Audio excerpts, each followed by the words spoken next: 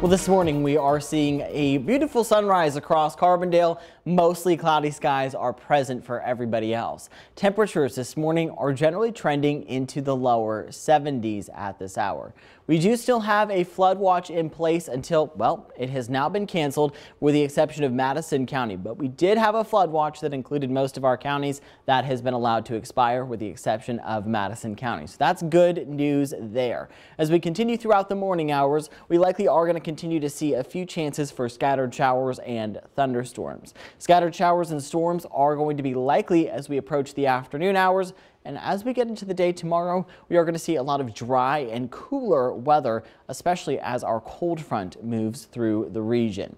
Here's the current situation on the radar. Not a whole lot of activity happening across southern Illinois, but we have started to see some redevelopment of shower activity across the Poplar Bluff area, near the Zalma area, and also just south of the city of Cape Girardeau. Turning our attention to western Kentucky, we are seeing a few isolated showers around the Fancy Farm area and also into southern Graves County. Nothing that is severe or producing torrential rainfall like we saw yesterday.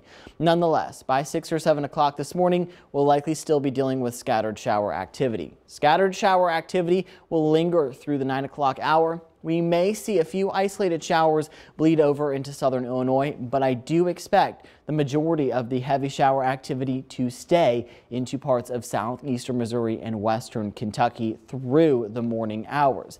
We'll likely see a few scattered showers linger through the 12 o'clock hour, but by 2 p.m., even in our southern counties, shower activity should become very isolated.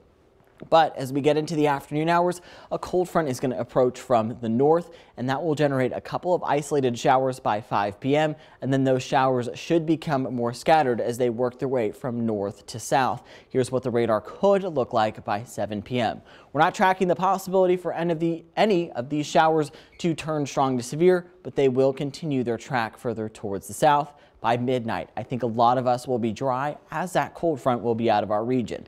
Tomorrow morning, we may see a few spotty showers in the boot heel of southeastern Missouri and into northwestern Tennessee, but that is our best shower chance for tomorrow. In terms of additional rainfall totals over the next couple of hours, we're likely only going to be seeing a few tenths of an inch of additional rainfall. Of course, we could see locally heavier amounts. That's going to be highly dependent on where we see those heavier storms form.